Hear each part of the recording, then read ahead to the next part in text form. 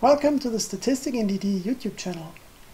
Today we want to see how we can profile a block of R code to identify a bottleneck, part of the code that runs slowly, to see where we might want to optimize our code to get better runtimes. To start off, I'd like to share a quote with you. It was popularized by Knuth. It's old, from 1974, but I think it's still valid today. And he said, premature optimization is the root of all evil, or at least most of it, in programming. So how can we understand that? When you set out to solve an R problem in data analysis or programming, don't think of optimization from the start. You might end up writing complicated code, or code that is hard to read or hard to debug, hard to explain to your colleague maybe.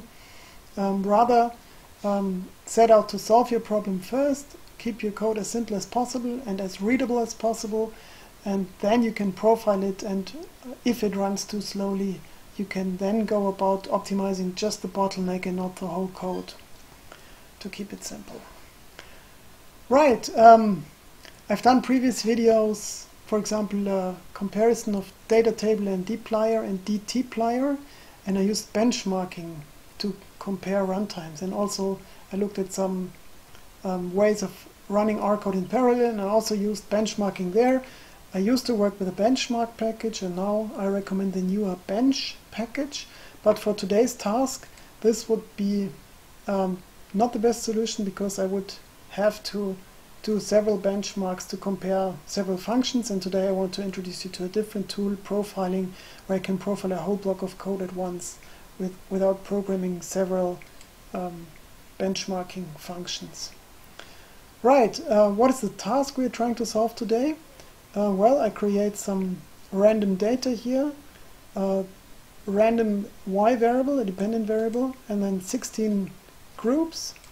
The data set comprises of 2 million rows, and then I create 100 random variables x1 to x100 using the replicate function, and I built in some sort of correlation to the y variable here.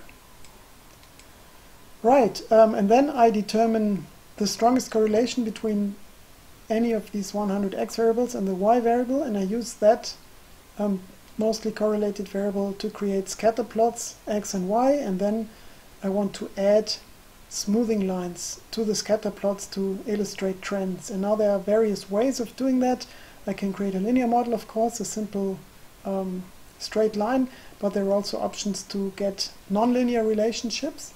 So I can use the loess function, locally weighted scatterplot smoother. The older function was spelled with a W for locally weighted scatterplot smoother.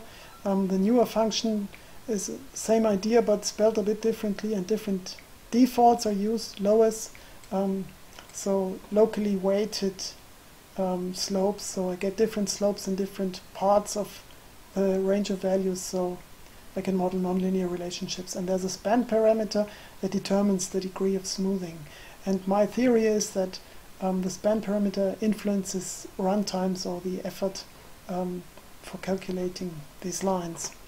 So I try out different span parameters in loess, and also use an auto method, which uses a more advanced model, a GAM model, and we also use a simple linear model, which should calculate fastest, because there's just one slope that is constant for the whole range of values. I can show you this graphically quickly.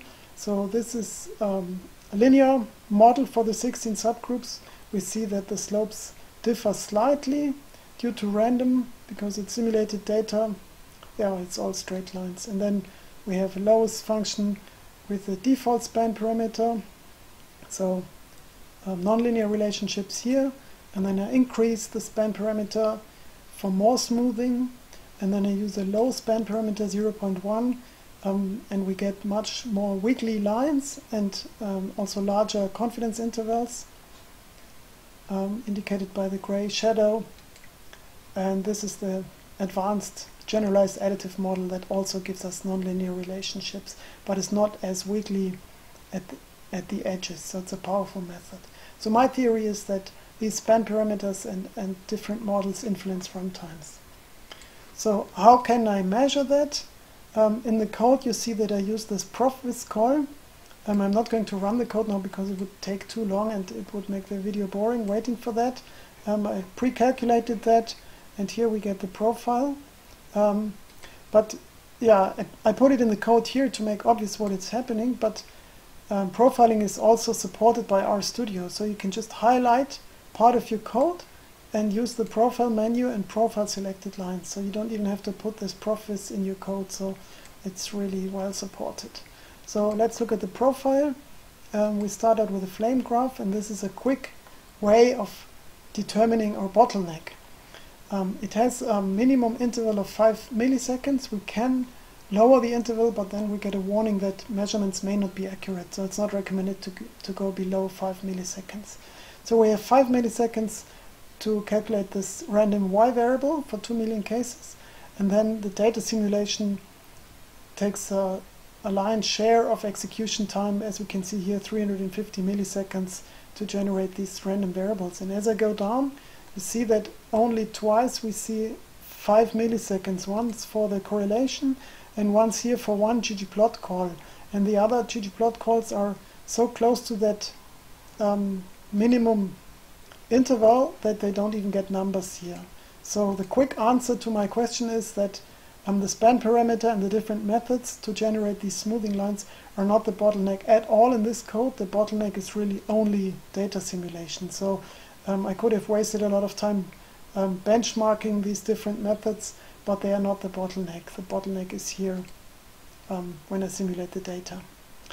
So these profiles can be saved. You don't have to run them live. You can save them and load them again in a different R session or send them to colleagues, whatever. And there's also a data tab, so we can get a numeric summary, and here you see as well where the time is lost. The replicate function takes a lot of runtime here, and you see that geom smooth only appears right at the bottom with a very small fraction of runtime, so it's not the bottleneck.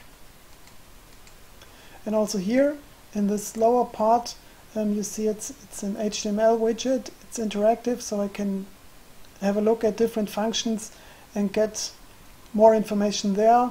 Runtime and also memory consumption, memory that was taken up and memory that was set free again.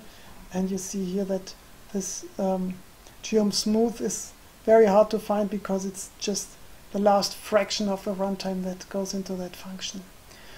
Right, that was it. I hope you find this tool profiling your R code useful. I hope it helps you identify bottlenecks and not waste time on optimizing code that is not so relevant in terms of runtimes. All the best for your R projects. If you like the video, give it a thumbs up. Consider subscribing to the channel. It really helps. Thank you. See you next time. Goodbye.